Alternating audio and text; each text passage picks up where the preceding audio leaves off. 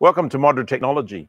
In this video, we're going to demonstrate our CreelMT and give you very fine technical details about how the system works. And we'll be starting the demonstration with pushing the mobile creel into the loading system, and I'll describe the functions of the machine and then give you a PowerPoint presentation during the actual running of the machine. Let's look at the machine.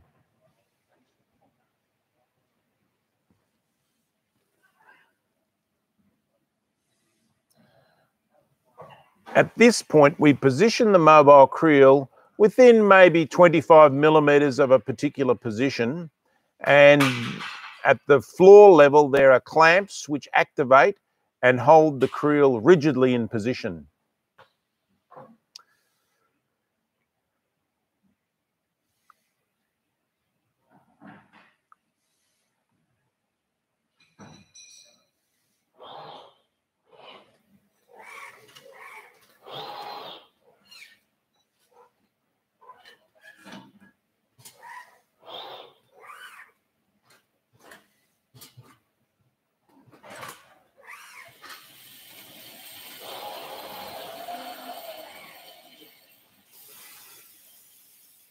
The whole process of CreelMT is to remove an empty core, place the empty core into the magazine of the spindle, to take a wound package from that spindle, position that wound package where we took the empty from, and to blow the yarn through a center tube up to the top header. And each package of yarn is wound according to the yarn that's on the creel of that spindle, and we're actually we are measuring the length of the wound yarn very accurately as well.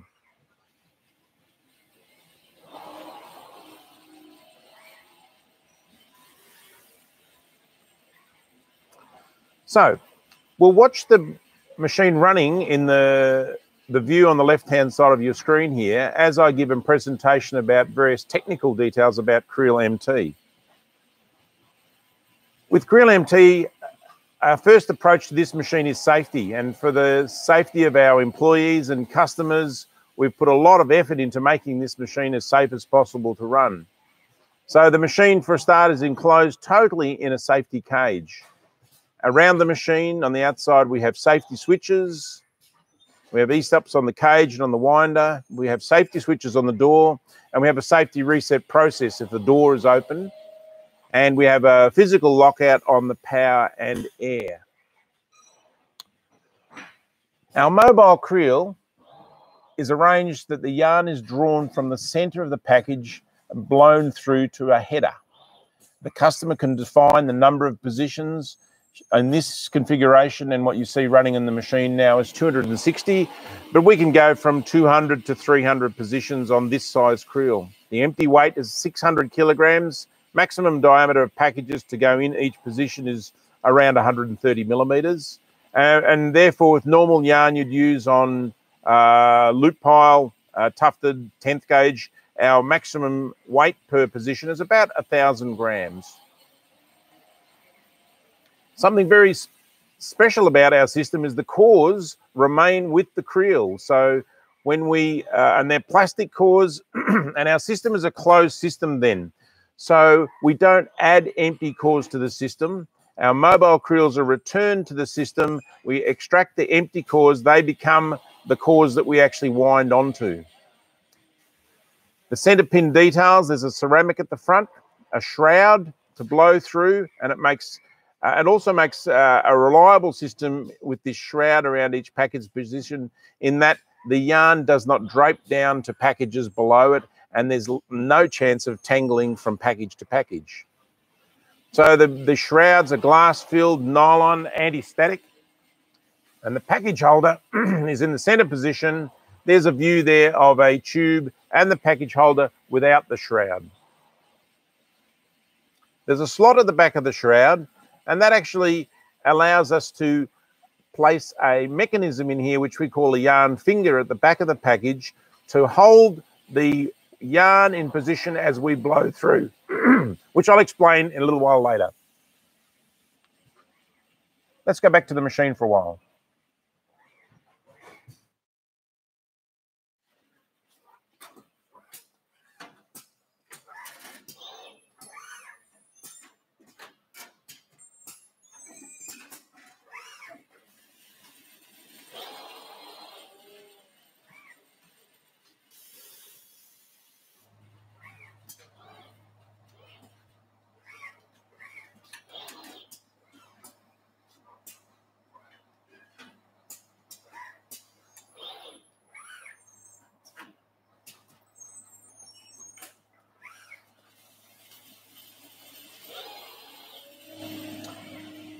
Our mobile creel has header strips at the top. Yarn is blown through these header strips.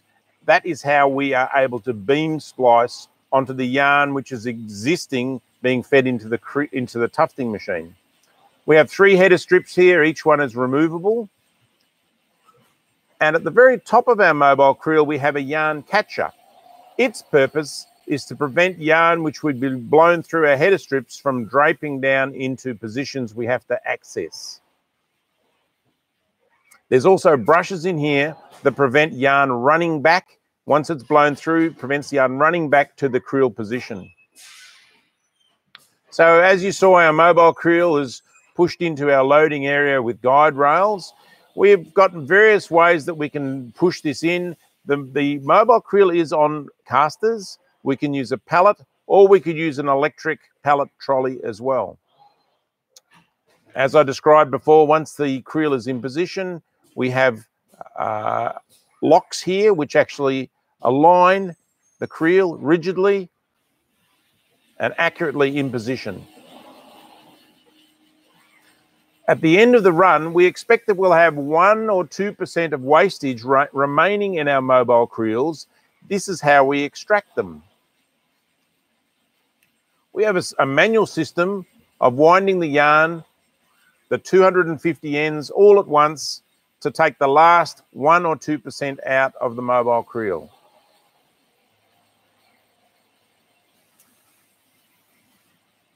I'll describe the features of our robot head. The first important part is our camera. Our camera is actually used to align our robot to the individual creel pin positions every time we use the system. We have a reference position, and if we find that the pin position detected by the camera is more than 5 or 6 millimeters out, we actually regard that as an alarm condition and we stop. Something has happened to bend the pin. We have a laser here which is looking at a reflector, and it's looking at the ballooning of the yarn as the yarn is being blown into the system. We'll go back and view the whole system. We'll view the whole system from a close view, and I'll explain the ballooning. So again, extract the empty, put the empty position here, pick up the wound package, hold onto the end, transfer position. Right here is the ballooning of the yarn. We actually detect and measure that, the ballooning of the yarn. We count that. If the ballooning of the yarn does not occur, we regard that as an error condition. Another very important part of this is our yarn tail grabber. This actually holds the yarn when we're picking it off the winder and allows us to control it for the transfer and blowing into the center of the tube. The yarn finger is used for holding the end of the yarn as we blow it through. I'll describe that further in just a minute. Package chuck is a parallel jaw chuck which opens on the inside of the package to extract the empty one and to position the full one. And an air nozzle here is what we use to blow the yarn through to the center pin. So here is an empty package, empty core removed from the creel. Here's a wound package. And a very important feature of what we do is putting center winds in this position here. So the purpose of these center winds is that we hold the yarn here and we lower the finger at this point. When we blow the yarn through the center, now this is shown outside because this all happens inside the shroud, it's not visible. But when we blow the yarn, it unwinds the yarn on the package to this point, to the point where the yarn finger is holding the yarn. We blow the yarn through, the yarn is tight, then we release the finger and extract the robot head. So in this way, we can accurately control how much yarn is blown through the tubes to the header.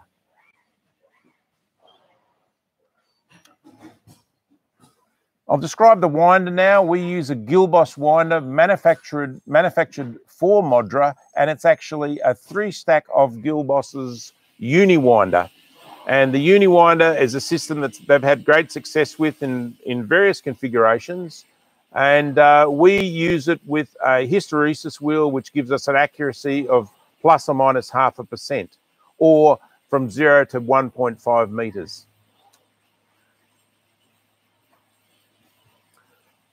We've added some mechanisms to the winder in that after the package is complete and doffed, we don't cut the yarn, we lift the yarn and clamp it, and then we hold the yarn here ready for our yarn grabber to come in and grab the yarn at this position before we cut the yarn at the winder. Here's the view from the robot, an area here where he picks up the yarn.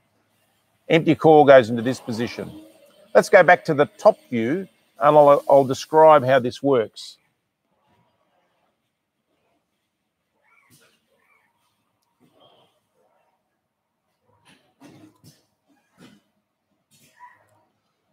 So the next position that the robot attends to will be the top position, and that's an ideal position to describe and take note of the details of the pickup of the yarn at the top winder.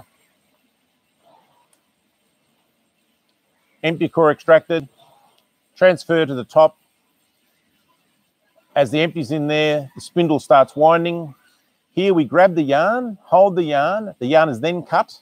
Then we grab the center, transfer the whole package back to the position we removed the empty from, blow through to the front header with a metered amount of yarn. The frame. We've spent a lot of effort making a very rigid frame. It's heavily braced, and the top rail for the robot actually is as a structural part of our frame as well. And on this system, our one robot, 3 spindle system, we have 1 rail. In a 2 robot or 4 robot system, we actually have a duplicate rail in this position. So we actually have a robot or robots working on each side of the loading area. Now, the whole purpose of our frame is to hold the robot and allow the robot to move around rigidly between spindle positions and between creel positions. And really you can regard it as a robot in itself in its transport in the X direction, the Y direction, rotation and Z direction. So we actually have a very compact robot in here for what it does. Our frame is very rigid. We use servo motors with absolute encoders, a very rugged rack and pinion system with auto lubrication, and we're very pleased with this system. Its rigidity and accuracy gives us what we need to do this task. We'll go back to the machine and watch it some more.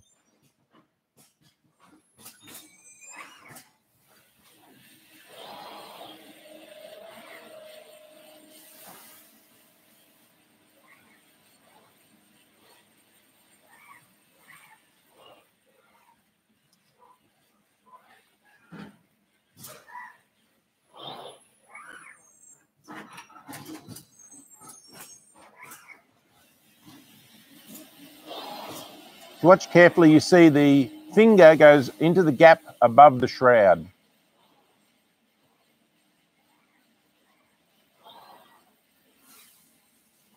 The finger is also used to push the empty core into the magazine.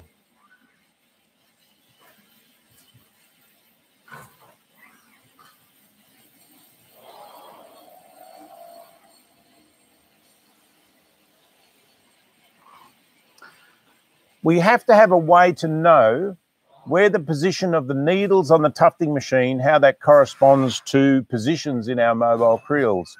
And for that, we have a system, and we've developed a system called CreelMT. And the CreelMT allocates and directs needle positions to header locations to creel positions. And remembering that this may go on to either side of the system. So, and we actually have names for the operators. We have names for the location of the pins and the sides. What we've done is develop a Excel file, and the Excel file describes your needle positions on your tufting machine to your header locations. So it's as simple as this. Modra specifies the header and the side and the locations by the way we assemble our mobile creels. The job of the customer is to connect the needles to the headers. This makes our CreelMT, being an Excel file, a very flexible file, and allows mobile creels to be configured to suit a wide range of applications. For example, You could use it for a 10th gauge single bar machine or a 12th gauge double sliding needle bar machine if the thread ups between the headers and the needles are different. We strive to give you flexibility. Another thing we've worked on and we're very pleased with is our user interface on our winder creel. What we have is indicators on our winder creel to show we indicate actually on these buttons just here. We'll indicate when the winder has to be changed, and we have a display. In this situation, there's 5 colors here, and these bands here match the positions on the spindles.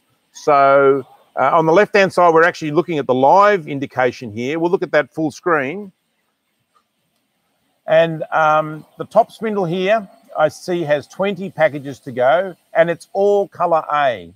The middle spindle has 20 packages to go. It's all spindle C. And the lowermost position has 4 to go. And this shows me that after 4 more packages on the lower position, we have to make a change from color B to color D. So in this way, we've got a really simple user interface. We have a flashing light there that indicates the change, and the color screen above this, the color screen above the spindle locations, the creel locations, indicates to the operator what the order is and what the next change is to be. And for our demonstration, we just have an area where we have A, B, C, D, E, F, but users will have pallets or creels or boxes containing their yarn. We don't really need to know or want to know your yarn spec. We just need to know A, B, C, D, E, F, for example. So the workflow for our system. The yarn data is another approach. Another simple approach is we use Excel as the file that actually explains the yarn data. All we need to know is your needle position, the thread up, and the total length at that position. That's all we need. The creel map then adjusts where those needle locations are physically to our mobile creels. We allocate needles to mobile creels. Generally, there'll be 4 creels, probably to a 2 meter wide machine. And then our software develops the user interface at the winder. From the Excel file of the needles and the thread up, and from our creel map, we generate the user interface there. We'll go back to the machine for a bit.